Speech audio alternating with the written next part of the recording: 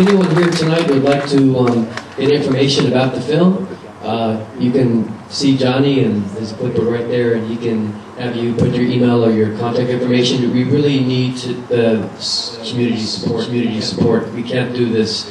It takes a village to make a movie. It really does.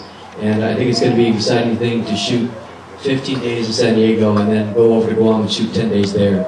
It's really going to take a lot of support. And one of the reasons why I brought Karen Williams on as producer is because she's great to work with. She's also Pacific Islander, but New Zealand has come out with some great films, and Karen understands the importance of getting the community behind a project.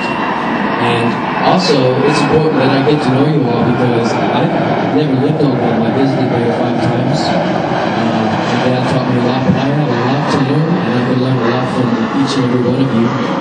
And I wanted to just give the mic to Karen for a minute and let her talk about her involvement in Fuetsan Itata.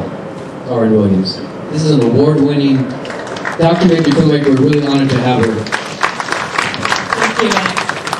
Kia ora, talofa.